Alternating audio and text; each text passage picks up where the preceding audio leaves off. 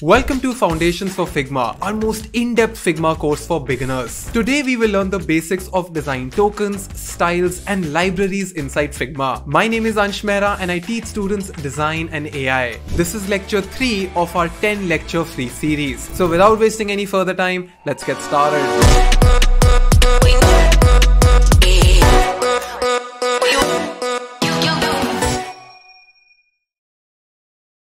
Alright, welcome to lecture 3 of Foundations of Figma. Super excited. We've already covered lecture 1 and lecture 2. In lecture 1, we did the basics of Figma from scratch. In lecture 2, we dig really deep into how frames and auto layouts work. Today in lecture 3, we will be covering styles and libraries. I personally feel that now we're finally moving to topics that give you a glimpse of what Figma really is, why it is so powerful. By the way, this is going to be a 10 lecture course and you will find a lot of more resources around UX design specifically for designers who are applying for jobs, who are writing their case studies on learnuiux.in. This is where we have our premium offerings, information about our meetups, events, mentorship and a lot more. But this course is a Figma course. It's available for free. So let's check out today's syllabus. It is split into 3 modules. In module number 1, I will cover the basics of this very interesting concept called design tokens and then styles inside Figma, and we'll understand why do we even need them.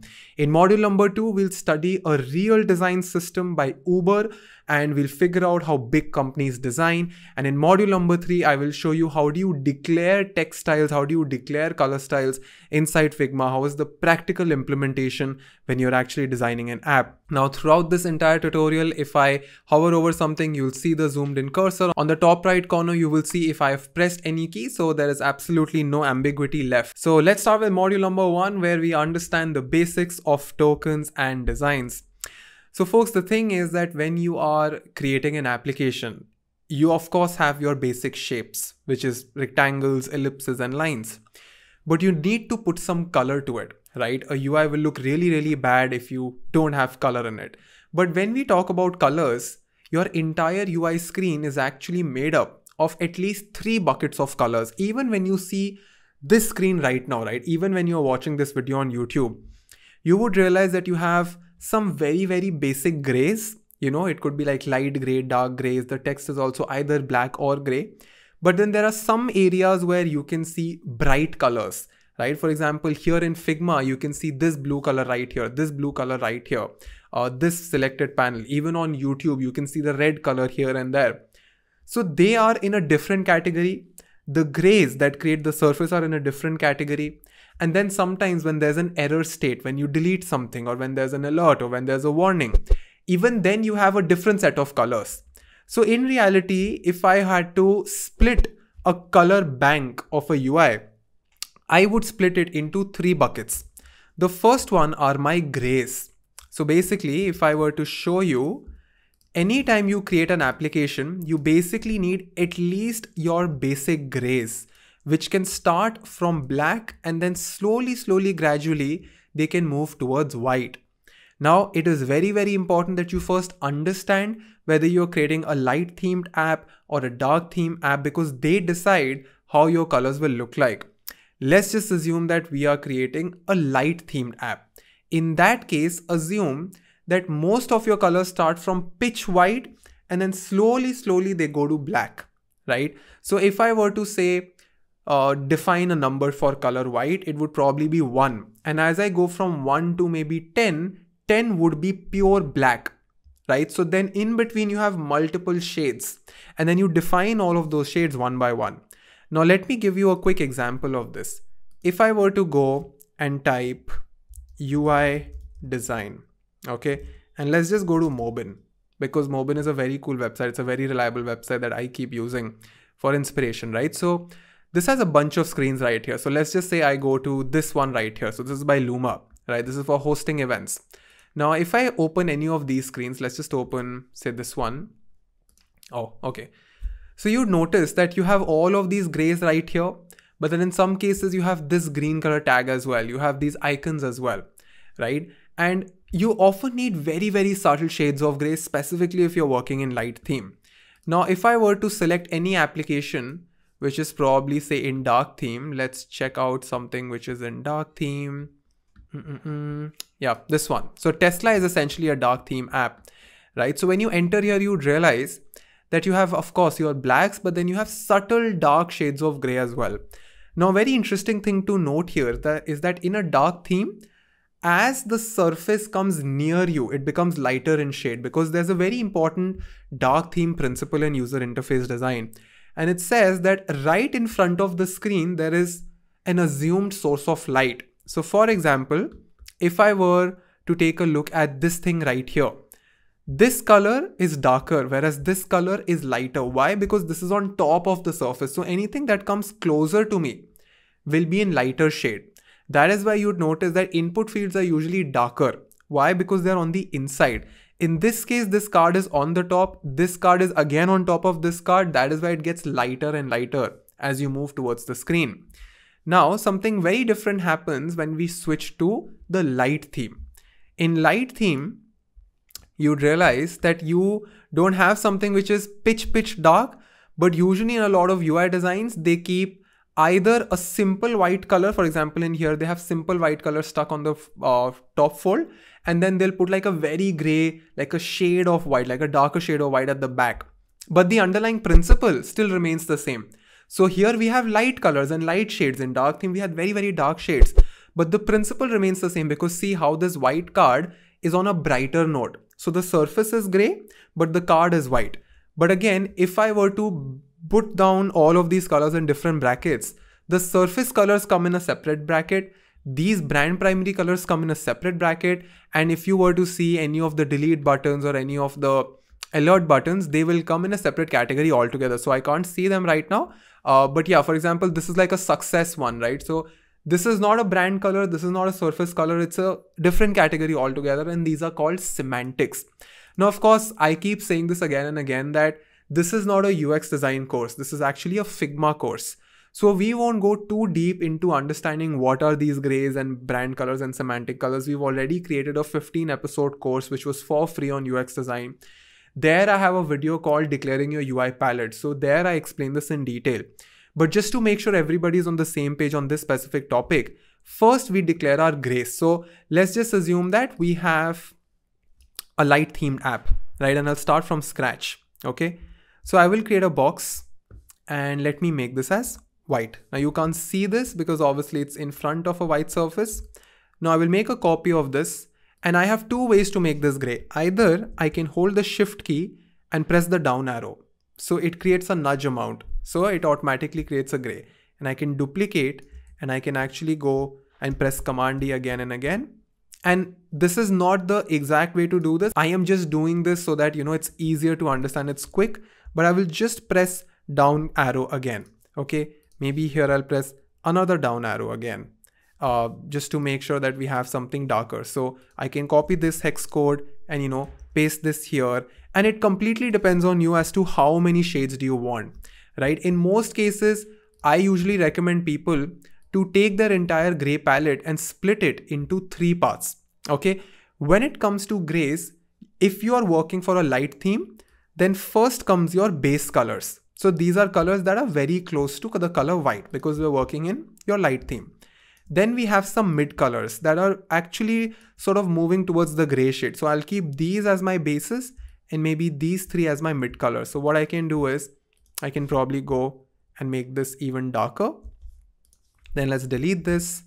Let's duplicate this and make this even more darker. So they will come in my mid category. Now I will also need the colors that are very contrasting to white. So this time, let me just go and select pitch black. Okay. Let me keep this at the very end of the spectrum, and I will create 2 copies. And this time, let me just increase the brightness like this. Let's copy this hex code, paste it right here, and then increase it again. So just make sure that this color and this color are not like too similar. But yes, now I can take these up. Let's tidy them up. Let's take these, tidy them up as well. So these ones right here become my base colors. Inside grays, by the way. These become my mid colors. And these become my contrast colors. And now you would say that, Ansh, there are 3 of them. So how do you differentiate in between the three bases? So it would be base 1, base 2, base 3, mid 1, mid 2, mid 3, contrast 1, contrast 2, contrast 3, right? So this is how you can do that. Now, when it comes to brand colors are not usually decided by the UX designer. They're usually decided by a brand designer. So let's say in McDonald's, the brand colors are maybe yellow and red. For Facebook, they are blue and white, right? So there's always one primary color and then one accent color. So maybe in Facebook's case, blue color is the brand primary and white is the accent color. So you need those brand colors specifically when you're making buttons. So let me show you a real example. Let's come back to Mobin. Let's find something in the education section. So if I were to go to Duolingo, you would realize that Duolingo has a very bright, like a green, happy, sunshine color as their brand primary color. But when I go into the app, let's just say I come and probably go to the next flow. Let's see. If I were to check out, say this one right here, right? So now you have some of the brand colors, but you also have a bit of grays, right? So my grays come in this category, the stroke of this message, the text right here, the text right here. But then you also have some brand colors that are filling the key phrases and all of these things, right? So brand colors are usually decided by a marketing designer. But if you don't have somebody on your startup, then you probably have to end up deciding the brand colors. And in that case, you can always learn about color theory, but don't keep more than 2-3 brand colors. Then you have semantics, which are basically like for alert colors, warning colors, success colors. They are usually the same. For alert, people put any shades of red. For warning, they have yellow, and for success, they have greens. So when it comes to grays, you have bases, mids, and contrast. But for brand colors, there's no base, mid, contrast. There's just the brand color. Even in semantics, it's just the main color. In a lot of cases, let's just say you're making a button system, and in the button system, you have different states, right? So you have primary, default, disabled, all of those stuff. So in Hover, you need a version of the brand primary color, which is slightly darker. So let's just say that this is my brand primary, okay? I will also have to create another color, which is darker than this, but you can't just randomize this dark color. So the right way to do this is that I click on plus, and maybe I make this at 20%, right?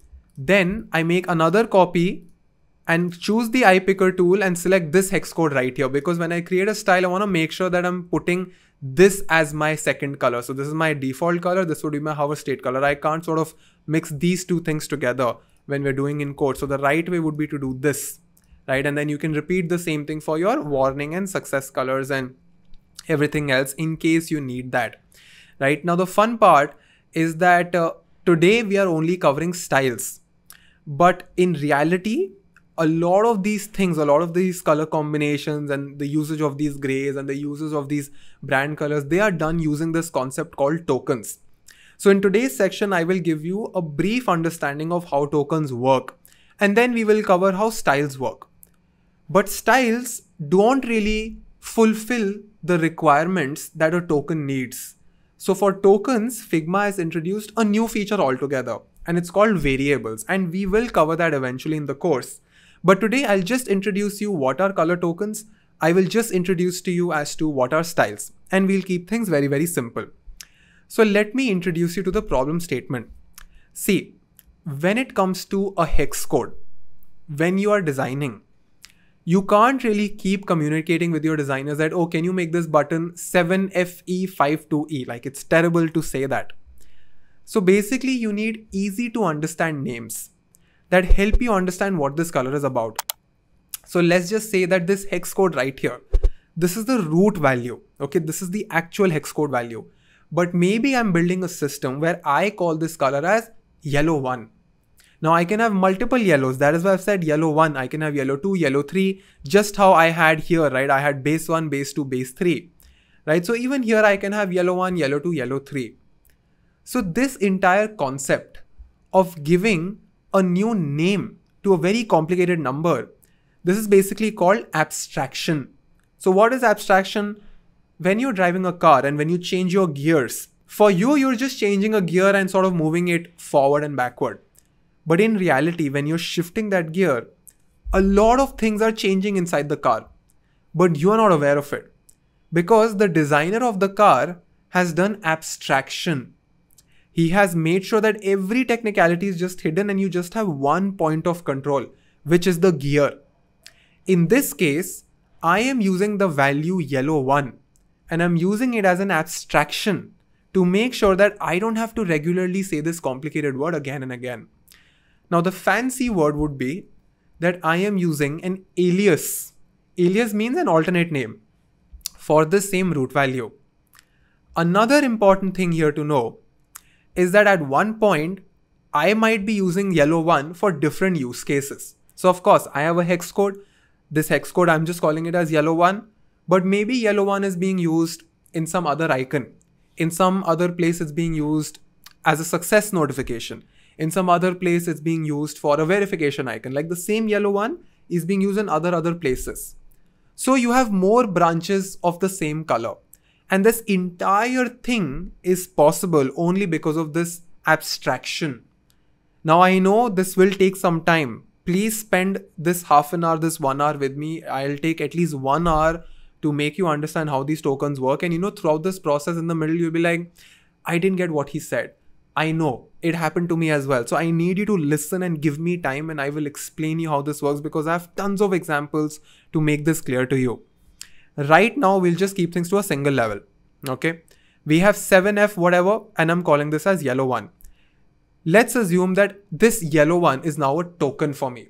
So this alias name, this alternate name, this yellow1 is now a token that redirects me to this hex value.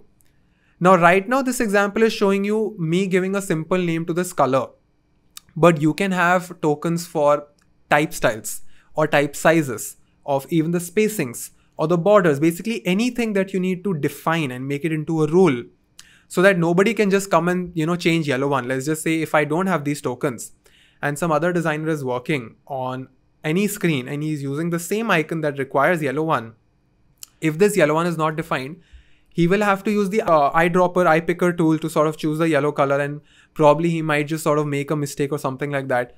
But if I define a rule that if you're using this success icon, you can only use yellow1, then he has to use that token. Now moving forward, if I say that instead of yellow1, all of these tick signs will have yellow2, then I will have to make change in just one single part.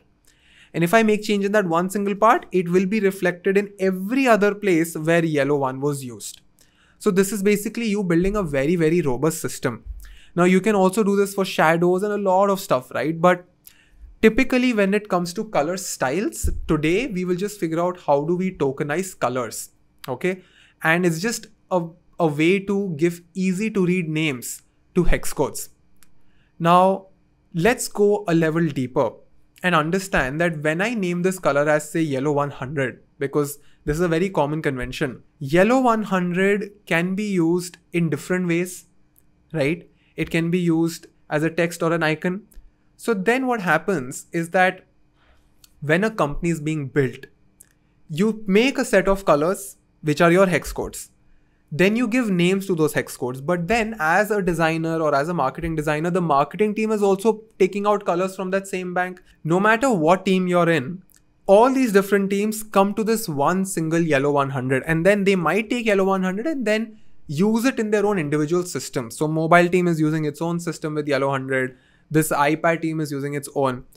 So what happens is that you start with root value, then you give it a global name. In this case, it is yellow 100.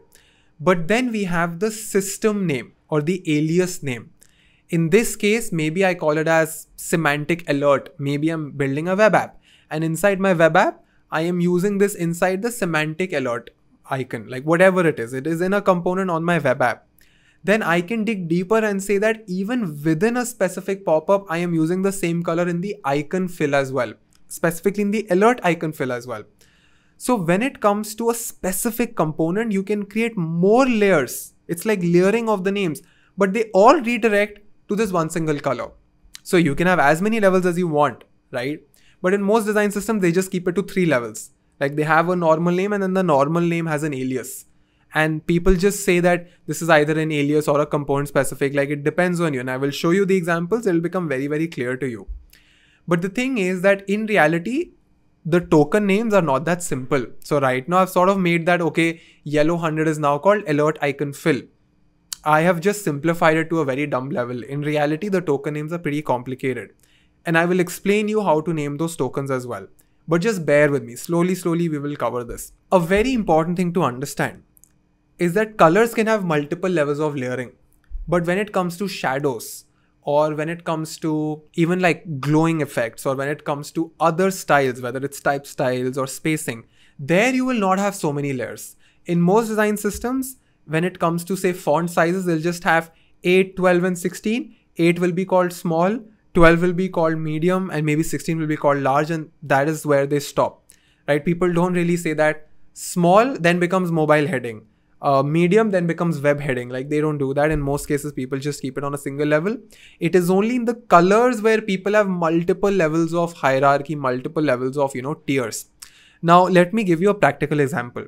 Let's take this prompt right here, which is like a plan choosing app. And by the way, this is from a free open source Figma community file called Untitled UI. In this case, you have a root value, which is the color blue. Now, I can give it a global name, which is blue 100. Then after blue 100 is established, I can say that this comes under my primary brand color. Okay, so I will put it in my UI category. Imagine that the marketing team is also using this global name ka entire palette. The web team is also working, and the marketing team, everybody is using blue 100 for their own individual use cases. But right now I am in the product team. The product team is building a UI. Within the UI, we have named this as primary one. Okay. Now, once it has been named as primary one, I also decided that the same primary one might be used for this check icon right here, and also for the modal text. So in this case, blue 100 is first referenced as UI primary one, and then UI primary one is then again linked to the check icon and the modal text. So these two will be component specific token names. But this thing right here, this is going to be a system specific token name. Now this system specific, component specific, these are not rules. This is just my way of organizing. People might call this as, not component specific, but instance specific. Some people, instead of system specific, they will call it as device specific, whatever it is. It is just dependent on how you want to organize them. But the benefit of this is that maybe, say, 1 year down the line, I decide that modal text is going to be black. In that case, I can just break this branch right here and connect it to some other alias name, and it will work out very, very well.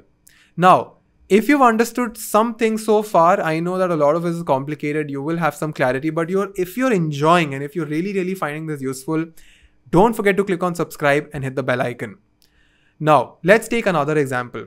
On the left, we have a web drop-down component, and on the right, we have a web sidebar. Here, if you notice, there's a hover state. Okay, this thing right here, we have a hover state for this. And here we have my email right below my name. Now, both of them have the same color, okay, but the use cases are very different. So here my root value is 91. Then I named this as my global name as gray 100. Then gray 100 has an alias of base 1, okay, which is this thing right here. So you remember we created base 1 for our grays. So in some cases, I have used the same gray color in my grays. But then I have also used the same for my secondary text. This is my secondary text right here. So this would be a token name. This would be a token name. This would be a token name. And now I'm just using tokens to do more and more abstraction. But please note, real token names don't look like this. So let's understand, how do you name these tokens? And to be honest, there is no one way for it. Let me just break this down to you. There are many, many ways. People have all of these different kinds of use cases. It really depends on how complicated you can be, right? And I usually keep things very, very simple. So I'll show you some simple ways as well. I'll show you how big companies do it as well. So right here, I have a bunch of components. Okay, this is a label. These are 3 buttons. This is a toggle. All of them use the same color. Okay. Now, what you need to do is, when you're creating token names in your startup, or when you're just building, your design system, you need to make sure that your token names are the shortest and the simplest. And you can always take reference from other systems as well. So I will paste a link of at least 5 to 6 resources where you can learn from design systems. And you can actually learn as to how this brand is naming their tokens, and you can take references from them as well. But in most cases, the token name, firstly, most importantly, tells you the use case. It tells you that whether this token name is for a color, or for a type style, or for a shadow, or for a space. And I'll show you examples. I'm just letting you know as to what all the token name should convey. So the most important thing is a purpose as to what is this category for. Second could be a property, when you know whether this is a background fill or whether this is just a stroke, stuff like that. And then sometimes you can go very component specific as well. You can say that even though this is a color token, even though within a color token this is a background fill, this is a background fill for just a button. This is the background fill for just a radio button. So you go very component specific as well. But when it comes to components, you can also have states. So right here I have 3 buttons. Okay, the same color, here it is being used for surface, here it is being used for the text. Okay, here it is also being used for text. So you can also say that within the button, what state is in that button? Is it in the default state or the hover state or the disable state? And now it is absolutely not necessary to use all of these things. I'm just letting you know as to how people try these out. So let's take an example. We have this alert button right here. Okay, this would be my root value, which is the actual hex code. Then I give the hex code a global name, which would be blue 100. And now for this specific fill, I will not assign blue 100 to this. I will first create another token, call it UI, because this is for the UI library. Then pill, which is my component. Then primary, which is the state of the pill, because this pill has another primary, secondary, tertiary variant. Inside the primary pill, this is only used for the background. When I create this token, now I will have this as my token color and this would be linked to this fill. Now, one very, very important thing to note is that I have used dashes and not slash. Please don't use slash because it'll end up complicating a lot of your code. Now, if I were to do the same for my buttons, now this is the same button, but now this button has 2 different states. The color is the same. So root value is 75, whatever it is. The global name is also the same. But now in this case, I will create a new token, which is my component token, and I will call it as UI. Within UI, it is a button. Within button, it is for the primary button.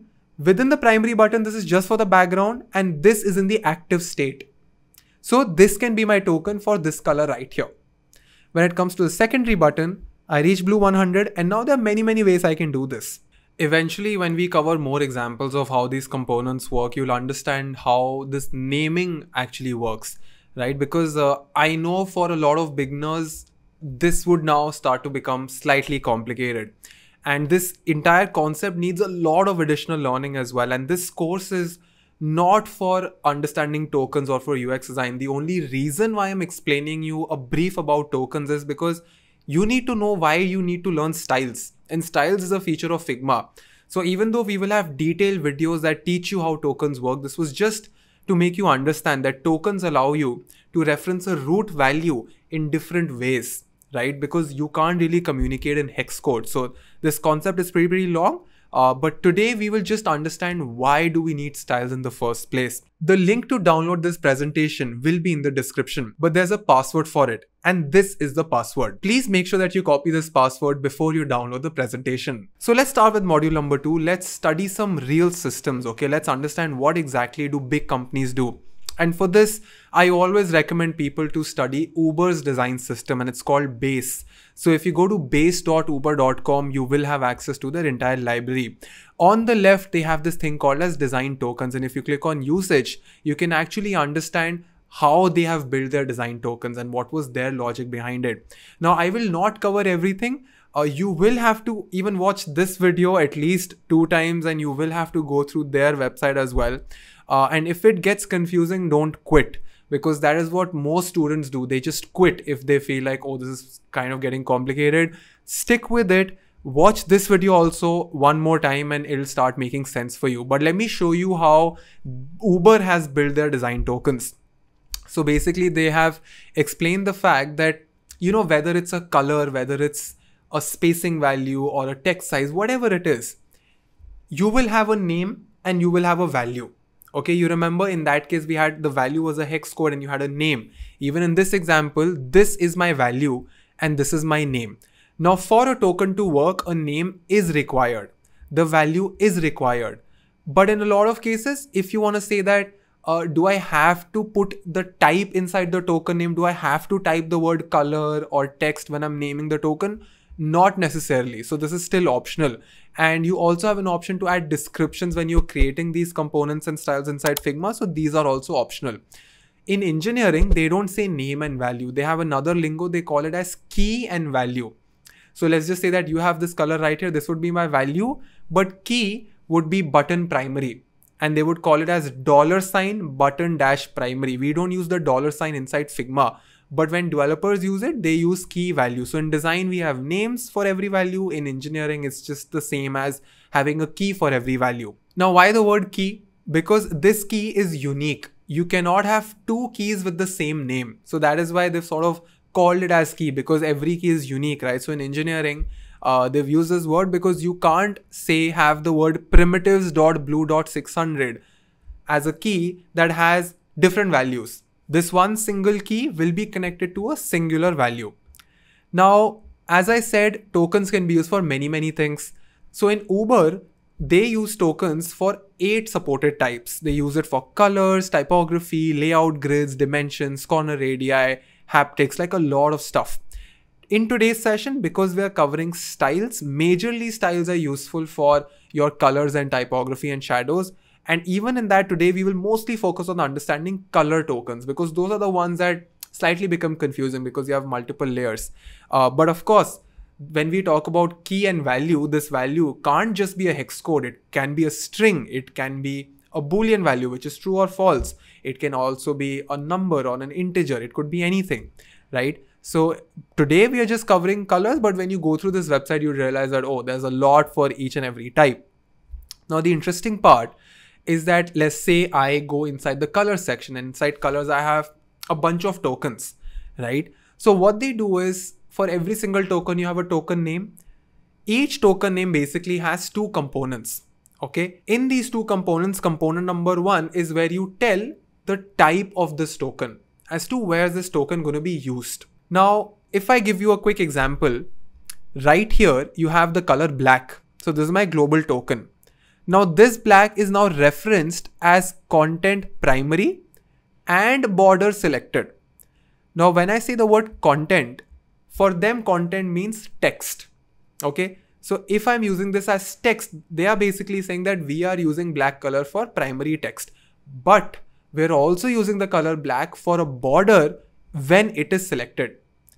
Then again within content primary, they are referencing the same token as secondary button content and input value text. So they're saying that when we create an input box, when you type something inside that input box, when you add the text, that also is pitch black. When you have a secondary button, and you know, mostly secondary buttons are gray in color, so the text in the middle, it would be black. Now, if you look at all of this differentiation, you would see that there are 3 zones. This is zone 1. You see this gray line. This is zone 2. This is zone 3. This would be called tier 1. This would be tier 2. This would be tier 3. This is where we're in the theme section, but this is where we go component specific. So inside Uber's design system, within only the color type, you can have 3 tiers. And we will discuss the naming for these 3 tiers as to how they have come up with this logic. Why is this called content primary? Why is this called secondary button content? Okay. Now this doesn't mean that the same rules will be applied for spacing or for typography, or even they will have 3 tiers. No, only the color tokens will have 3 tiers. Also, a lot of people say that 3 tiers mean the token name will have 3 parts. No, that does not mean. This only has 2 parts. It has the type and then it has the context. Okay. So it is not necessary that 3 tiers mean that the name will have 3 parts. Not at all. It's just that they have the option to jump from zone 1 to zone 2 to zone 3.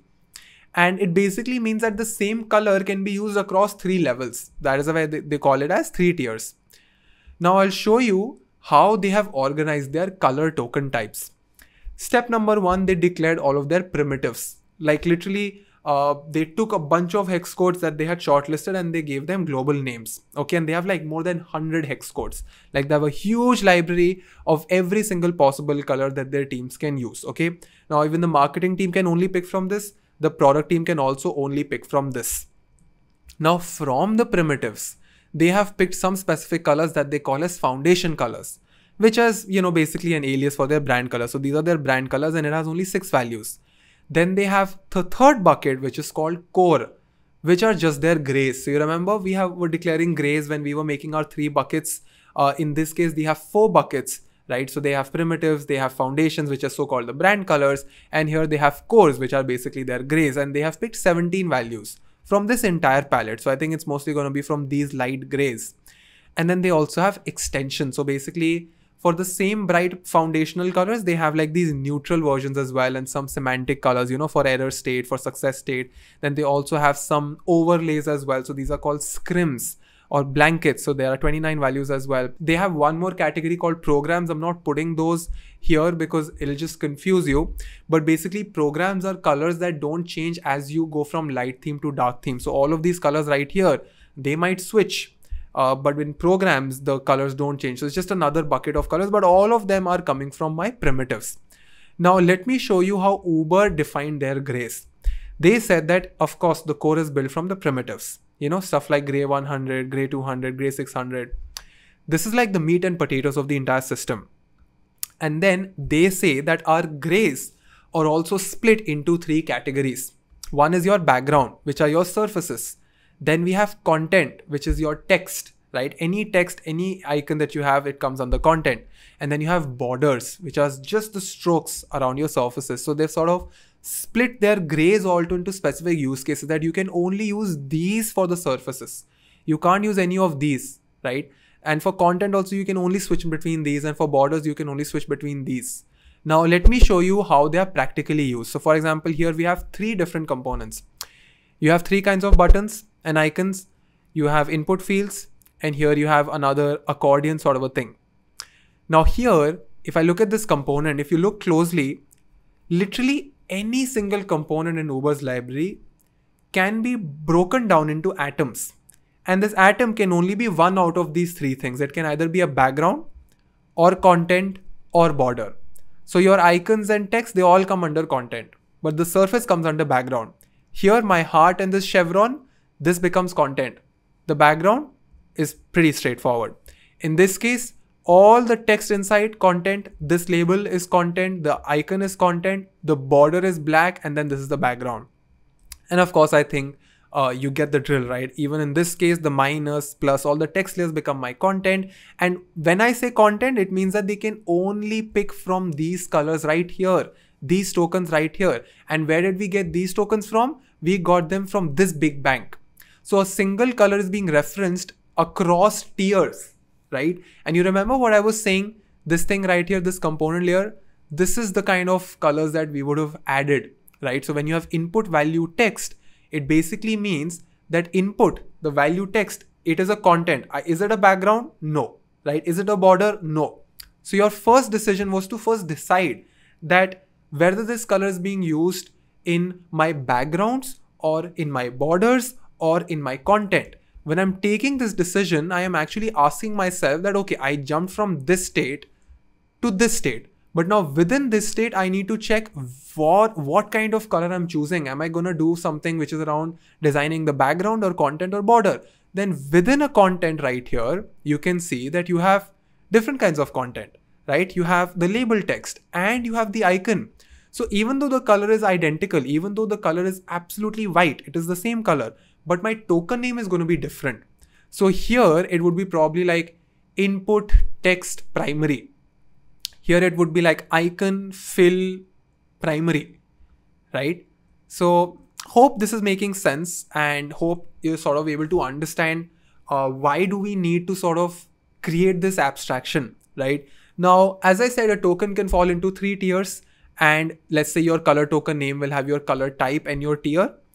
When we were creating these rules, right? Root value, global name, alias name, component specific name, even Uber has done something very specific. In my example, I had created 4 layers. Uber only keeps it to 3 layers. So I said as a root value, and from my root value, I called it as a global name. They say that this global name is actually the primitive token. So instead of using the word global name, they call it as primitive token. So if I were to make the system, I would call black as the global name. Uber is calling it as a primitive token. Then the global name, once it has been attached to the primitive token, there is an alias to that primitive token as well. So the same thing goes and becomes this, and they are calling it as a semantic token.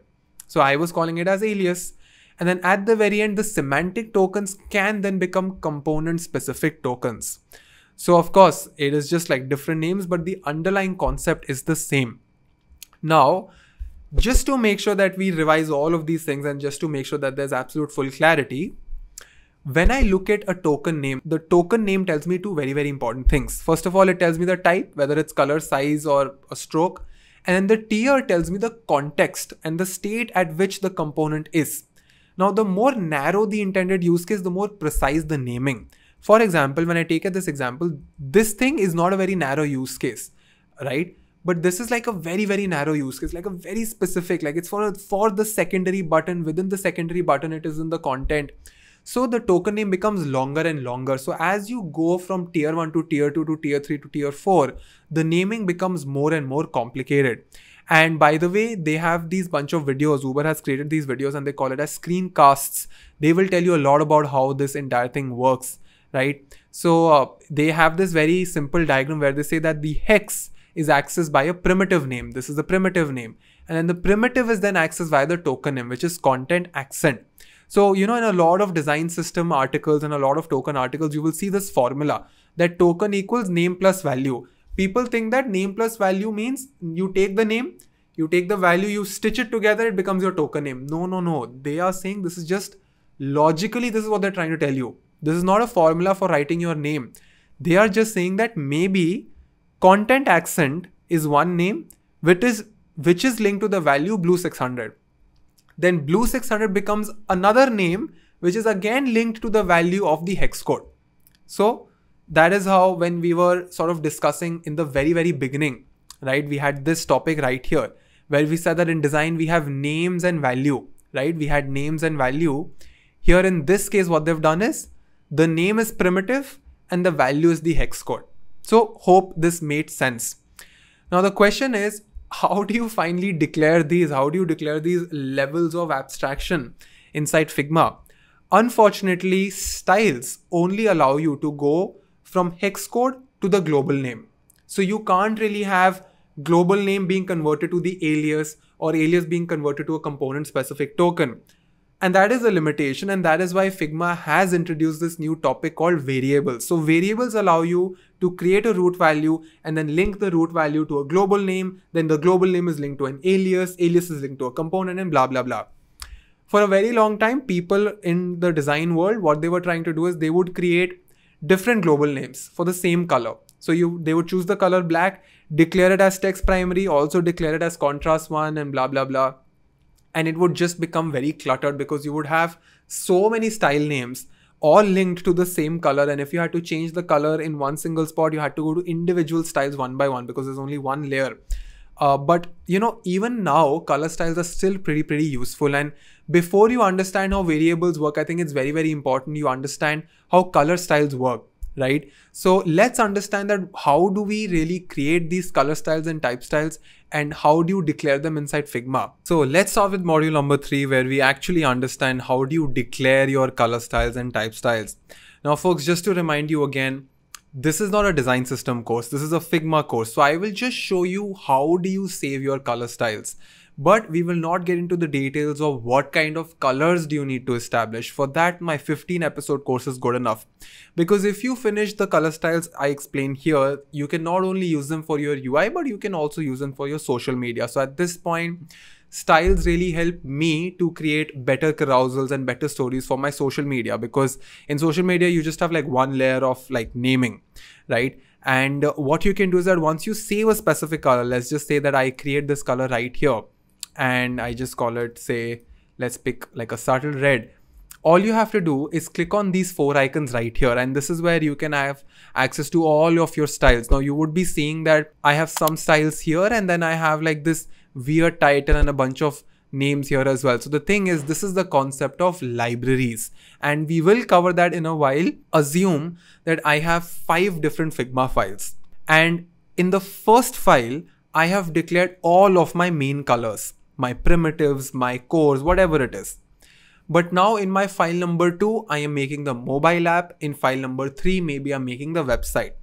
I want file number 2 and file number 3 to access my colors from the first file. So to share all of your styles from one file to another, you need libraries. So what I've done here, let's just say that if I select this color, click on these 4 dots right here, and go to this plus button right here, I will have a new window where it asks me, do I need to save this as a style or a variable? Now we haven't covered variable yet, so I will just click on style. Here I can give this a name. We've covered the naming in detail in our 15 episode course. It's called Declaring Your UI Palette.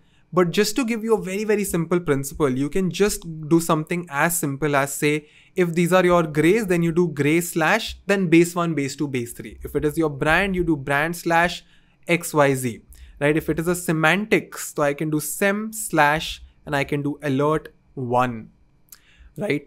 And then you can also add a description which would be visible to your designers. If you click on this icon right here, you can choose in between all of these colors, the alpha levels. In fact, you can also save your gradients. You can also save image fills, and you can also save the same for videos. So I will simply click on create a new style, and now I will have it saved right here. The benefit of the slash convention is that once I click outside and if I see all of my local styles here, so local style means that all styles declared in this specific Figma files. You'd see my text styles. I will show you how to declare these, and you will see your color styles like this.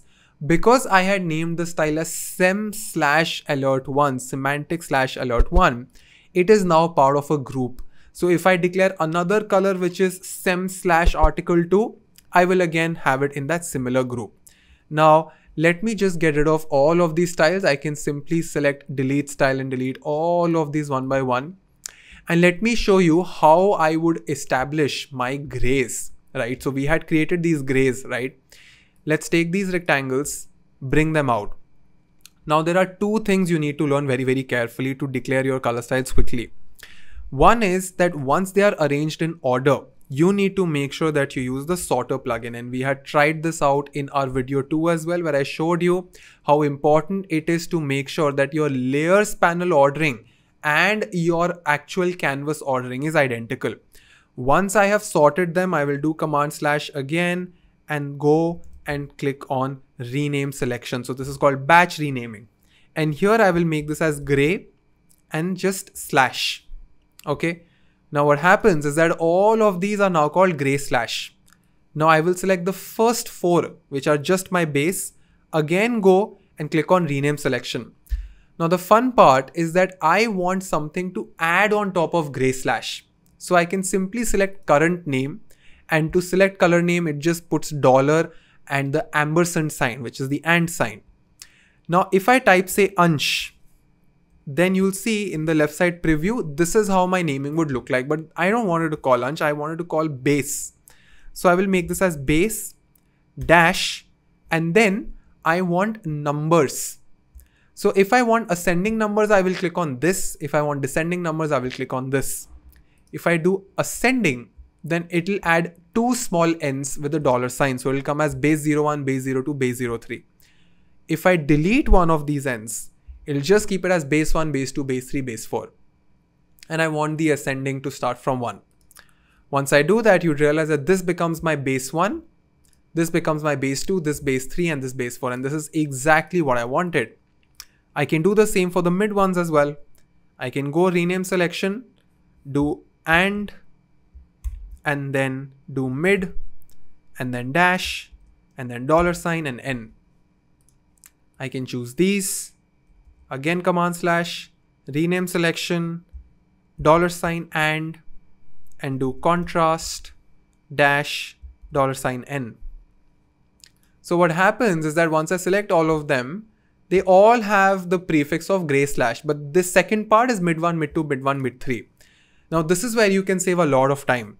You need to install the styler plugin. And by the way, to install any of these plugins, you just need to go here, click on plugins and just type the word styler and just install that plugin, right? So you can just make sure that you have this plugin valid. I have installed it already. So I will select all of these, command slash, type generate styles. Now what Figma will do is that it will take all of these layer names and then use these as my style names. As soon as I click on generate styles, instead of going for every single color, and for example, if I were to create this by going here, clicking on plus, typing this name and doing this so many times, with the styler plugin, I have all of my styles saved in just a second, and they're all neatly organized in my grays. Now, of course, I can go here, double click on this and call this as grays as well. And then you can do the same for your brand colors, your semantic colors, and so on. So it's very, very useful if you take this shortcut. And this is how, color styles are sort of declared inside Figma. Now, if you were making it for a dark theme or a light theme, then you would have had light UI / gray / blah, blah, blah. Dark UI / grays, blah, blah, blah. But once we start using variables, I will actually teach you how this one symbol bank of colors, these one set of colors, these are the ones that will be referenced in your light theme. The same ones will be referenced in your dark theme. So you will just have a bunch of primitives. The same subset will be used for light theme. The same subset would be used for dark theme, because in the earlier days, you would have to create a separate set of styles for light, separate set of styles for dark. But now with variables, you can do the multi-level thing. But we will not cover that today, because I just want to make sure that this video is just about telling you how these styles are sort of created, right? So I would totally recommend you to check out our detailed video, which was on UI styles. Coming to the typography styles, first of all, when it comes to choosing the right typefaces, I would totally recommend you that if you're using, even for your marketing or for your UI, please make sure that you only stick with Google fonts, right? And in terms of Google fonts, there's so many websites that give you font recommendations, but the most important part about Google fonts is that they have a lot of filters, and you always get open source fonts. Like, they make sure that you have license to use these fonts, and they are easy to load. They are pre-fed inside Figma, so you don't have to locally, install them in your laptop, or your designers don't need to install them in their laptops. And in typography, there's a very, very important topic of pixels versus Ms versus rems, which again, we have really went into details of how those work in our video, which is titled Basics of UI Typography. It is in the 15-episode course. I would totally recommend you to watch that video after you finish this one. Now, when it comes to type styles, let's just say that I want to save this type style. I want to fix this font. Figma only saves these properties right here, but they will not save the color. So if I save this type style as a heading style, it will not save the color. It will only save the font size, the line height, and all of these things, right? So these are the properties that it saves. And it's very, very simple. You just have to click on these 4 dots, click on this plus icon again, and then name the type style, right? Now, the question is that how many type styles do you save, and how exactly do you break these down? So I told you that in your colors, you had your grays, your semantics, and all of these colors. But what happens in a type style?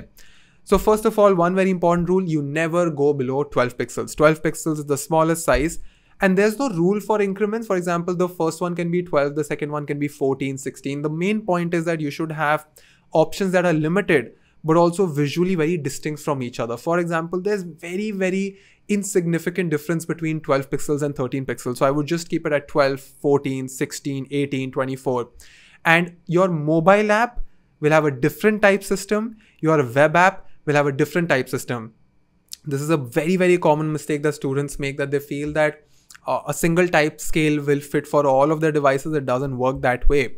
So what happens is that you majorly have like 3 categories of type styles, okay? One is your label text. So label text is, single line text. The second category is your display. And display is just like a alias name for headings. So like for big font sizes, you have displays. For single line text, you have labels, and then you have paragraphs, right? So let's just say that I want to declare my labels, right? I will start from my 12 pixels. And by the way, let me just detach all of the styles. I was just trying this out before teaching you folks. So I will just delete all of these styles, and I will go to label 5. This is at 12 pixels. And when it comes to labels, because I know that this is going to be a single line text, the line height has to be 100%. It should not have any extra spaces. I personally use enter at -2% letter spacing, but it completely depends on you. And paragraph spacing has to be 0, and it has to be on auto width. So I will choose 12, I will choose 14 and 16 and 18 and then 24.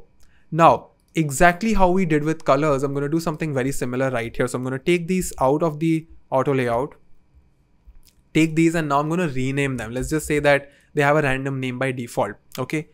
So my first responsibility is to make sure that I select what category of type this is. Is this a paragraph or a display or a label, right? So I will probably go and make this as label /. Okay. Now the thing is, when you're choosing the names, you need to make sure that for you as a designer, you can instantly figure out whether this is regular or bold or what size this is for. And there's also one very common convention. The biggest size always has the lower number. So I could have named this as L1, L2, L3, L4, which is label 1, label 2, label 3, label 4.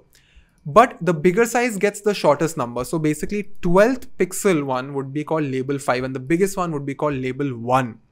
But I can't have this as my style name. So what I would do is I would keep it very concise. I will have label 1 as my group name, but within labels group, this is how I will rename them. I will call this as L. And then because I probably want these in a different numbers, I will probably have $N. So now it'll be L1, L2, L3, L4, L5. Okay. Then I can press dash and then I can do reg, which stands for regular, because this is my weight and I want to see it visually as well as in the type style, because sometimes it becomes very tough to sort of see visually. But if you see reg, then you instantly know that this is reg. Now, a very important thing to note here is that when you designers say the word regular, developers actually signify this in forms of numbers. So for them, it's not regular, but it's actually a weight of the font. In most cases, you can find the number by going to Google Fonts. In this case, regular is going to be 400 for me. So I can name this as regular 400. And when I click on rename, you'd realize that label 5 has a layer name, which is now L5 Reg 400. Now the benefit of this is that I can duplicate these items, go to say this one, label 5, make this bold again. Let's make this one bold as well. And now this is no longer Reg 400. Now this is probably say bold 600, because they usually have increments of 100, right? So if this is 400, this is 500, this is 600, this is 700. So it's going to be 700. Now, instead of renaming them from scratch, I can do Command R, and here in my match, I can type Reg 400. Now it'll replace Reg 400 with whatever I type here. So I will write bold 700 and rename them. And now I have this and this. Now the fun part is that I completely forgot to add the word label before this. So I can again do Command R and let's just make sure that they're sorted properly, right? So let's run the sorter plugin before I rename them. So let's do sort position. I will select all of them, rename selection, and then just write the word label / current name. So now whatever the names that they have already, I'm just adding a prefix to the same name. So I will simply click on rename and now I have all of my styles ready. I will go to my styler and generate styles. As soon as I do that, you'd realize that I have all of my text labels right here. Now the fun part is that you can either keep them in a single group or you can use the / convention and put all the L5s together or maybe all the regular text together. So, there are many ways that you can group these out. I just wanted to show you how do you use sorter and layer naming in styler to declare these quickly. But for individual understanding of how do you declare these type styles, you should 100% check out the video that we had on the 15 episode course. Right now, when it comes to displays, of course, you have bigger font sizes. You can keep a 135% line height. But when it comes to paragraphs, 100% you need to have at least 135% of the font sizes. Now, there's a huge difference here. I don't want you to write 135% here. I want you to calculate 135% of this and then add the line height. Make it into a proper integer value and keep it very explicit, because I've noticed that it usually ends up in a lot of complications when you use like exact 135% as the percentage sign. So make sure that you calculate numerical values, and of course you can have them as paragraph P7, P6, P5, and it would just work out. And in most cases, I recommend to have just two weights, regular and bold. Like it usually works pretty well. Now there are 3 Figma plugins that are extremely useful. I would not implement them right now because they're just very straightforward. You will love them. One is find and replace. So sometimes you have to swap words across your your Figma page and maybe they're not into a component and you have to individually fix those spellings one by one. So this works exactly how find and replace works in Notepad and Microsoft Word. But now it's inside Figma as well. Then you also have Ghost UX Writer. So they give you a lot of good dummy copy that you can add to your text, whether it's for error states or login errors or, confirmations and all those things. And then we also have Spell with 3 L's at the end, which is like a spell check for Figma, because I keep seeing so many students make very silly spelling mistakes because they just don't do spell check.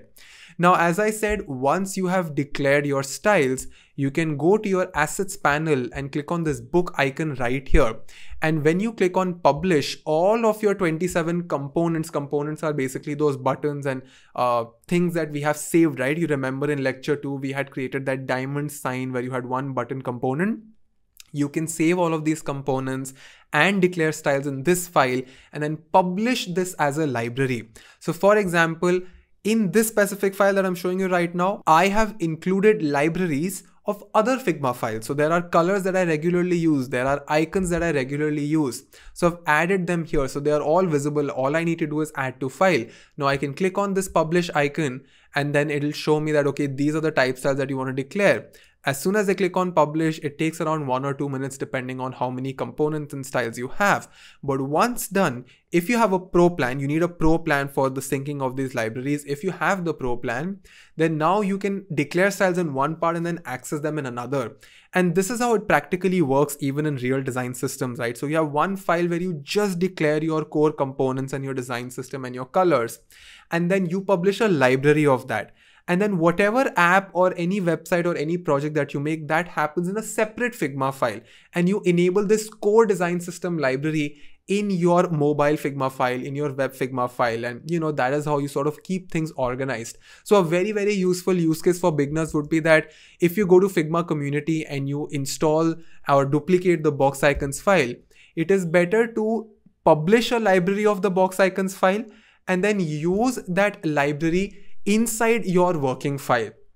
A lot of people, they copy the box icons and they paste them inside their Figma file, and it's just not a very modular way of doing things. So it is always better that you keep all of your assets organized in separate libraries so that you can enable them one by one.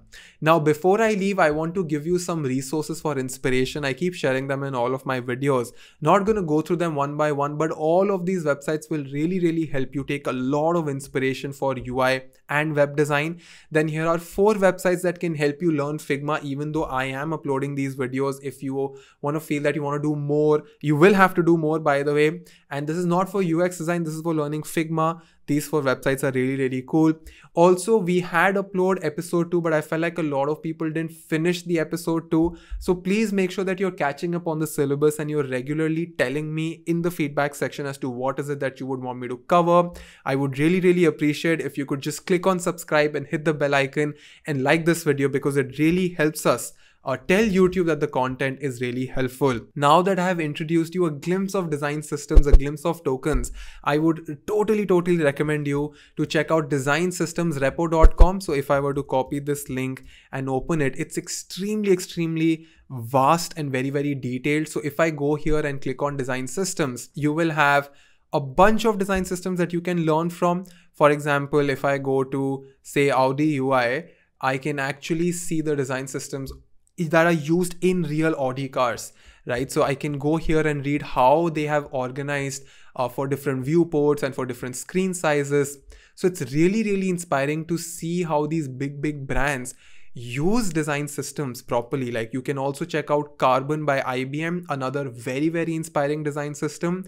And as I said, once you go here inside your guidelines and inside your component section, you will see how they have organized every single thing. So within components, you can see how they have made their buttons, right? So if I were to double click on this, I think I have to just click on this accept all. Let me click on buttons. And you can see that they have full documentation. They show their primary, secondary, tertiary, danger buttons.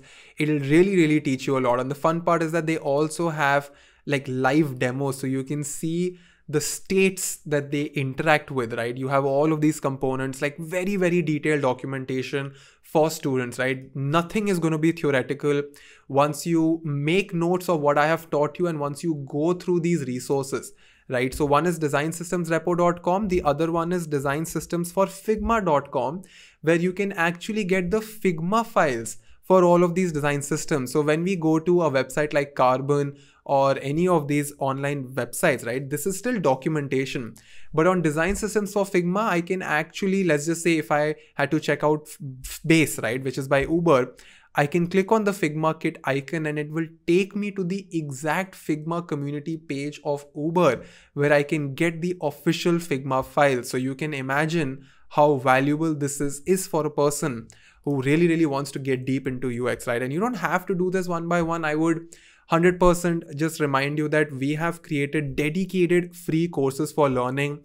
We've just launched learnuiux.in, and if you are confused about planning out your career and you don't know if this is the right option for you, you should totally check out our basics videos on learnuiux.in. There's one video which is the 2023 roadmap video, which will really help you chart out your career plan, give you tons of resources to get started as a full-time designer.